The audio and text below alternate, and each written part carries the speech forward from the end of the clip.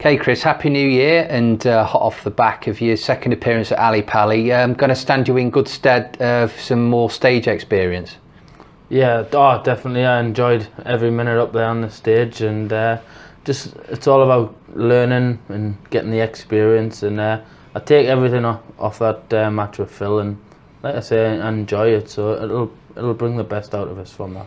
And you said to me earlier, we were talking about it, you had some chances maybe to nick the first set, one or two missed doubles here and there. Yeah, the first set were both pretty poor, but I went off 2-0 down, and I seemed to give myself a kick up the backside and just motivate myself and come out a lot stronger, and that's what I've done. I missed 1 or 2 darts at the double 16 to take it 2 sets all, and it's just one of those games. You've just got to take the positives out and learn from it, and it'll bring it back. It'll make me stronger.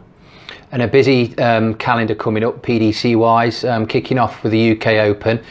And you said as well, you're defending quite a bit early on this year, so you'll be looking to make some inroads with some good performances. Yeah, I've got a lot of money to defend this year, but you can't think of that. You've just got to stay focused and play your own game and do what you do best. And each weekend will come. If I do good, I do good. Or, if not, then you've just got to go to the next one and just redeem yourself. And yeah, I'm looking forward to the new season. I'm playing some good stuff, and just hopefully get a good start with the UK Open qualification.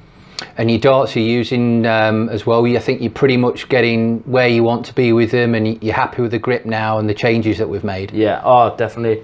It's took some time to get used to the darts. You just got to change little things at little times, and now they're coming good, and I'm really liking the darts now, so I'm going to stick with them, and yeah, we'll take it from there, see how it goes. So.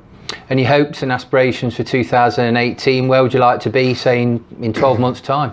Well, obviously you want to be in the top 32 in the world, and that's probably the first step for myself, and I would like to win my first title, so I'll be looking to do that in 2018, and we'll take it from there.